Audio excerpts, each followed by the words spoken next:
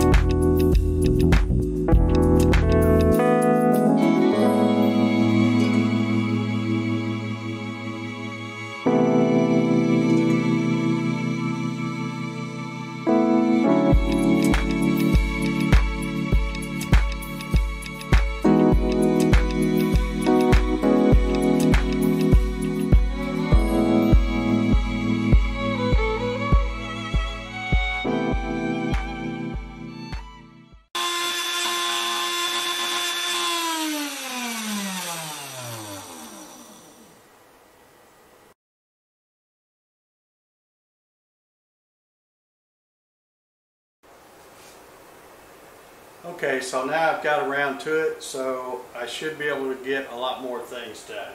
At least that's the plan.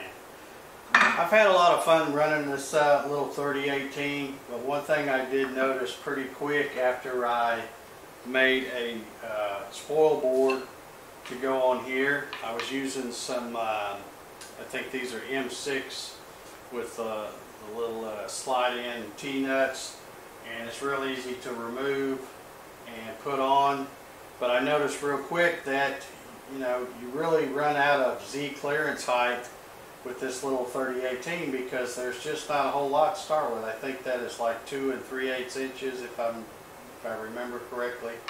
So you just don't have a lot to start with. And the other thing is right here you also don't have very much Z-axis travel.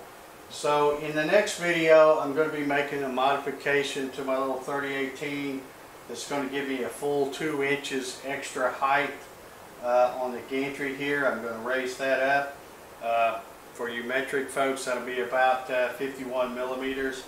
And then in the video after that, I've also been working on a design for a new Z-axis carriage, and I will be installing that, and that's going to give me a full 2 inches more of Z-axis travel from up above this bearing. So you can see how tight that was when I was running this. When it finishes, you need it to come up and clear, but you have to be real careful what you have your safe Z height set for, because you can crash into the top of this here. And again, this is all looks like injection molded plastic, so I worried about cracking that. So anyway, like I said, the next video I do, I'm going to be showing how I add 2 inches to raise the gantry up, and then the one after that will be to add that new Z carriage. So those are some of the mods I'm going to be doing. So if you want to see how I do that, you want to make sure you're subscribed to my channel if you're not already. And if you are subscribed, or you do subscribe, make sure you hit the little bell so you get a notification when I upload the next video.